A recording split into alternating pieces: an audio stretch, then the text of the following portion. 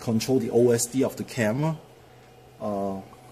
from this PDC control. All you have to do is press the iris open button, and it will show you this OSD menu right here. It doesn't show very well on my screen because I have a white background and the OSD is also white color. The font is in white color.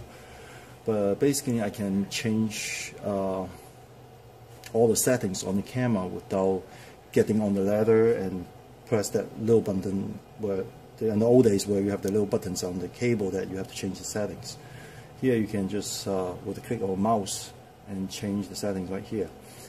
For example, like the day and night, right now it's set at auto.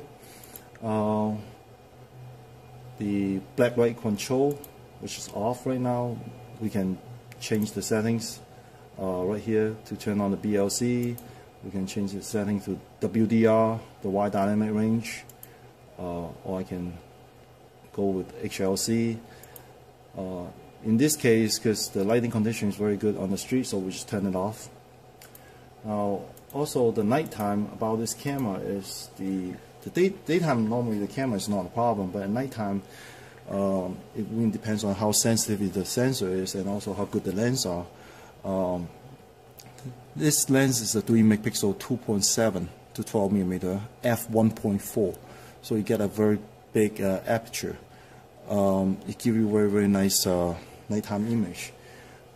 We usually set our camera just at color mode, so you stay in color mode during the nighttime, and the IR doesn't even come on, and it gives us a very good picture at night, and give us a good description of, say, a vehicle or a person, what color they are dressed, or what color clothes they are wearing.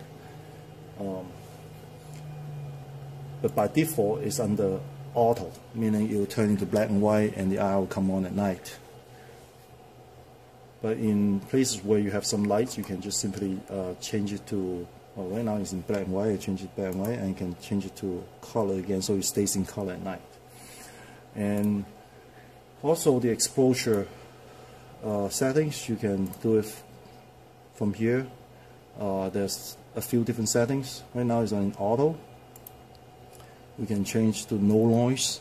Low noise is kind of like slows down the shutter and let more lights come into the camera, so you have a the lowest noise level at nighttime.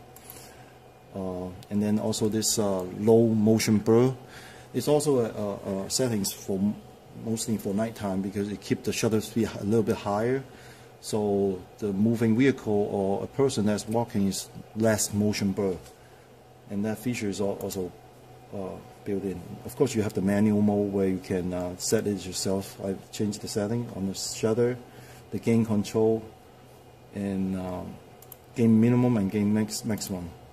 These are some advanced features that this camera comes with, and to change all these settings, you don't have to get on the ladder and change it on the camera. You can just do it right here in front of your screen and the DVR with a click of a mouse. I like it a lot. It's a lot easier for us when we install a camera and try to change the settings. I have other videos that shows the picture quality at night and during the day, and please watch them.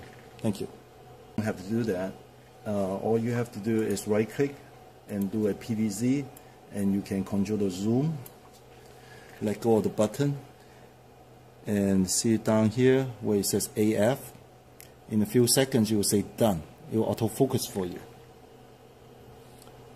Okay, now it's focused, so and it's picture perfect. You wouldn't have to fine tune it or anything. This is automatic, done by the DSP inside the camera, and also the lens, the motorized lens. Now I'm going to zoom back out again to 2.7 and give you a wide angle view of this camera.